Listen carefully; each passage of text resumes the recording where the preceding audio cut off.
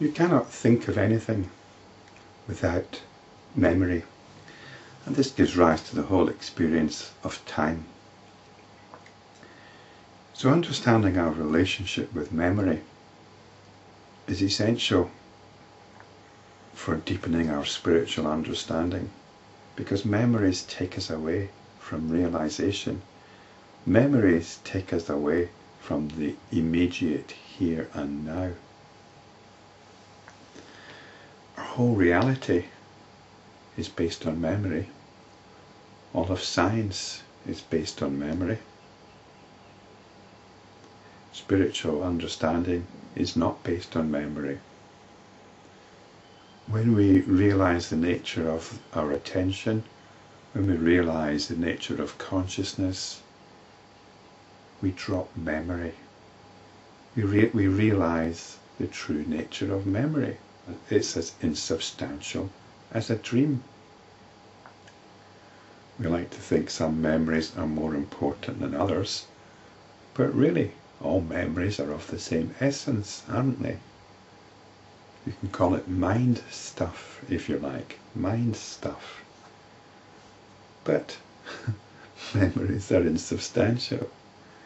There's a story of Alexander the Great, which I think I've mentioned before. He gave orders for when he died that one hand should be draped out. One hand should be draped outside his coffin, to show that even though he was the emperor of the whole known world, he was leaving it with nothing. The understanding is that this is material possessions. You cannot take material possessions with you, but you cannot take memories with you either. Memories are of the same nature as material possessions.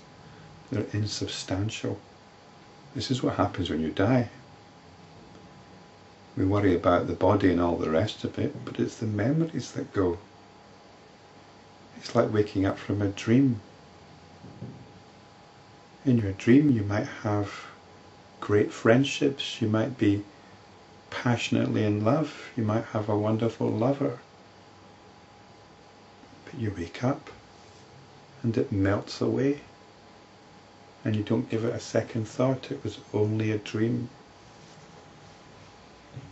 The point is, our reality is based on memory, and memory is of no more substance than a dream.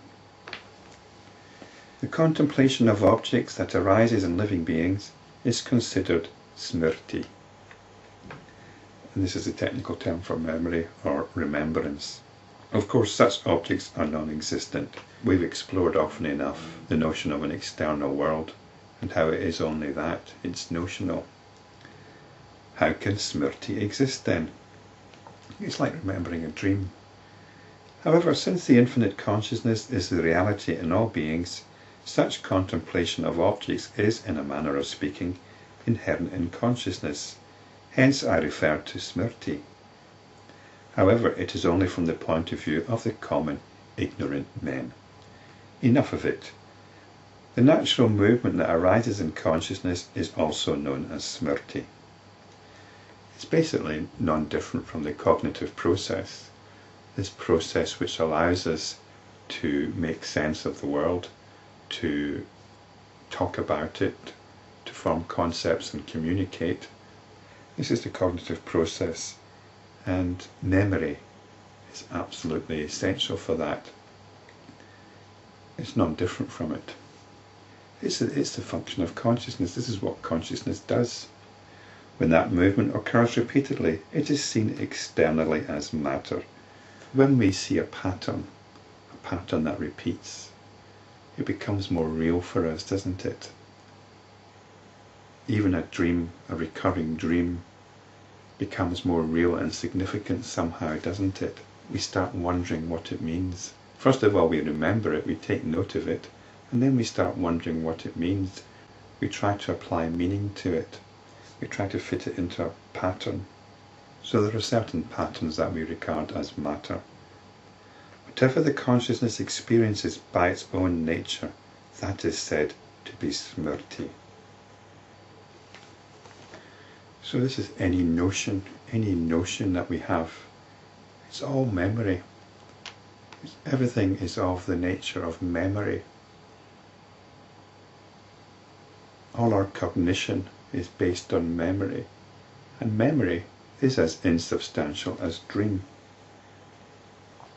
All these experiences arise in the infinite consciousness of their own accord, as the very limbs of consciousness, without any causal connection.